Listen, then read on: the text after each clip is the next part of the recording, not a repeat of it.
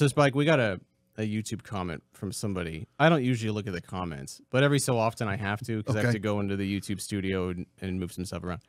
We got a YouTube comment from somebody that said, can we stop? I think it was something like, can we stop pretending like Jack is a Republican or something like that? Or did I miss the joke when we realized that Jack is not actually a Republican, right?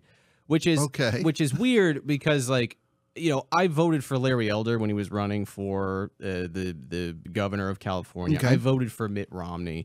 And what I found is so fascinating now about the way that the GOP views themselves is they often will say, we want people to be independent thinkers. We don't want any thought police. We don't want anybody out there telling the left out there wants other people to think exactly how they do. Right. And then when I come out and I say, I support trans youth and trans adults, people go, you're not a Republican. You don't think like us. Thought criminal. It happens every single time, no matter how much I say, hey, you guys, like, I voted for Larry Elder. I voted for Mitt Romney, blah, blah, blah, blah. People go, you're just a rhino, right? Because it's always the trans thing, which I find fascinating, that people who value independent thought and independent speech, the most amount of pushback I get on almost any issue is two things. Don't hit your kids, support trans people. Those two things, for whatever reason, light people up like you would not believe, and I get called everything under the sun for simply saying, like,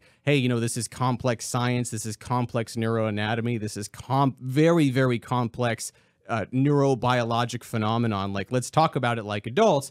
And instead, what I get is people going, boo, boo, heathen. So the swimmer Riley Gaines has parlayed a mediocre swimming career into being a spokesperson for kind of women's sports. Now, I'm a big supporter of women's sports, and I think I know how to fix the whole trans athlete thing. But a lot of these people don't want solutions, so they don't actually talk about solutions. But anyway, so she was talking to Brian Kilmeade about how the head coach of the South Carolina basketball team said that if trans women wanted to play on their team, that they could do so. Now, this is a very decorated coach. This is somebody who has done very well for themselves in women's sports. They just came off a perfect undefeated season. Really? Winning a national championship yesterday. Wow. Okay. 38-0. So the lady knows what she's talking about when it comes to women's basketball. So Riley Gaines, I will say this. I feel awful for Riley Gaines in this sense. When Riley Gaines went to go speak at that one college and those college students held her hostage. And that in that utility room or something. Way over the top. Like, I think that Riley Gaines should be able to have her bad opinions, but... But when you watch her actually talk about this issue, she's not actually talking about any solutions here. Can we play this really quick? This is my main issue with the whole trans athlete thing. When you're just mocking and scorning and deriding, you're not offering a solution, it tells me that you don't really care about the issue. It tells me that you're making a ton of money off of this. So here's Riley Gaines. Lost an NCAA championship to a trans athlete, as you know. Former swimmer, Division I swimmer, Outkick contributor Riley Gaines joins us now.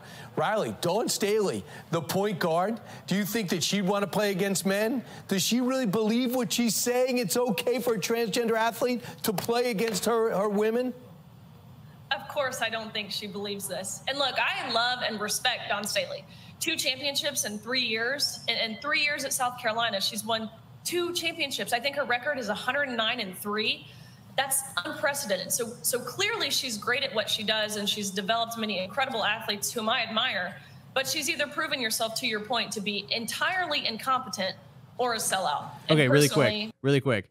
You can't say this person has achieved literally the highest heights of athletic achievement in coaching and then follow that up with they're either incompetent or they're selling out, right? Right. Because one of those isn't in a thing. Yeah. You one cannot of these things doesn't belong here. Elmo will tell you. One of these things is not like the other. Right. You cannot be incompetent in the world of sports and then also go have an undefeated season. So basically what she's saying tacitly is that she is a sellout. Now, that's an interesting argument to make, or it could just be that the coach understands the changing of the times and understands that they are perfectly fine morally or ethically having trans women on her team. Now, you can disagree with that, but that doesn't necessarily mean that she is in some way, shape, or form a sellout. Now, does Riley Gaines, can we keep playing this? Because I don't think Riley Gaines offers a solution the entire time she's wasting everybody's time on Fox News. If you watch the video, her silence, the hesitation, and that drink of water, I think it spoke volumes.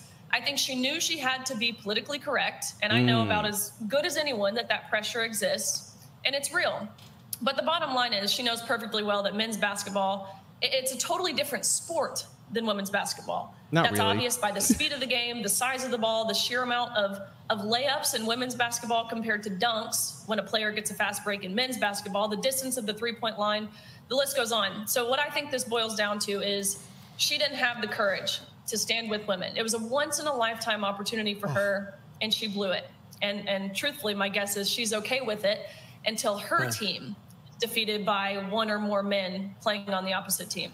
So let's pause it really. So what that is, you'll notice that Riley Gaines has not offered any solutions out there. So this is what I want to pitch to Riley Gaines. This has been my solution for many, many, many years. Okay. And I think it would be really great if Riley Gaines and I joined forces, because we both care about women's sports. Okay. And we both care about trans people, obviously. Riley Gaines isn't a bigot and a transphobe, right? Obviously. Okay. So the way that we do this is we have a national trans sports league, kind of like how they have the Paralympics.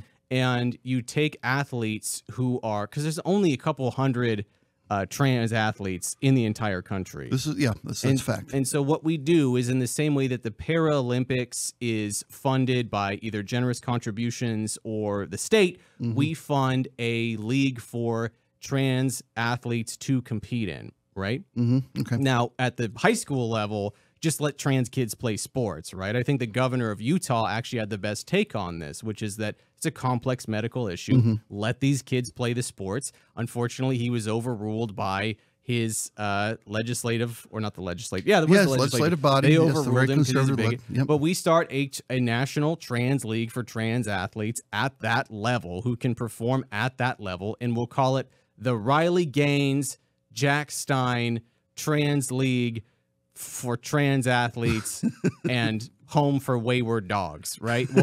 We'll adopt out dogs at the same time, this right? Is good, yeah. That's where you get your federal money. Exactly. Yeah. And so what we'll do is we'll have and it's all trans athletes, right? And we'll do it'll be exactly like the Olympics. 2 weeks every year where these athletes come and they compete, and it'll international stage. It'll be beautiful and it'll be amazing. And I'll contribute money to it. And Riley Gaines, with all the money she's making, a ton. She can contribute money to it. And then we've removed that aspect from any kind of scrutiny at that level, because now we're giving a safe place for trans athletes to compete, right? I think that's a good compromise. I like your compromise. It's the coach of South Carolina was just trying to do in her own small way exactly what you're doing. Yeah. Making people feel welcome. Yeah. You know, the coach said, hey, if you're a woman, you play women's sports. If you think and feel like you're a woman, you should be able to play women's sports. Riley Gaines is visiting LeBron James in a wig, showing up to tip the scales on her particular game. Right. I don't think she understands truly what transgenderism really, really is. It's not LeBron in a wig. I'm going to default to former President Donald Trump on this issue. Because I think that he said one of the kindest, most generous things that somebody could say when faced with an issue about transgender individuals. Really? It was when somebody asked him about trans women using the bathrooms in Trump Tower. And they said, what would you do if Caitlyn Jenner wanted to use the bathroom in any one of your buildings? And Trump said she can use any bathroom she wants. That's beautiful. Now, do with that what you will, but I think that people need to understand that unless you're trying to be solution oriented, and if you're just complaining and whining and B-wording like Riley Gaines is doing, you are not actually contributing to the discourse. You're just being a naysayer. And so I then to Riley Gaines say, nay, get out. This is embarrassing. Have a solution or don't talk about it, right? If you can't think of anything to do other than to try to malign people and undercut their efficacy or call their morals or ethics into question, it's okay, lady, you've contributed nothing other than to being a living Facebook meme. Go sell your book somewhere. I'm not trying to be mean to Riley Gaines, but I'm like, lady, you've been whining about this for years and you've never thought to yourself one time, how can I actually help these people, as opposed to being sarcastic and casting aspersions. Is there a lot of money in contributing to the discourse? Is there? Yeah, because she's not getting any money there. I mean, she wrote a book about it where she's in her bathing suit, and then she was also in that conservative sexy time calendar. The sexy women of solid thinking. Yeah, and exactly. Good sense ideas. Exactly, which a lot of people are against. But Riley Gaines, call me. We could solve this problem. Me and you, the Riley Gaines, Jack Stine International League of Transgender Athletes and Home for Wayward Dogs. It'll sell like hotcakes. Coming soon. You can sell your book there too if you want to. Little table up front.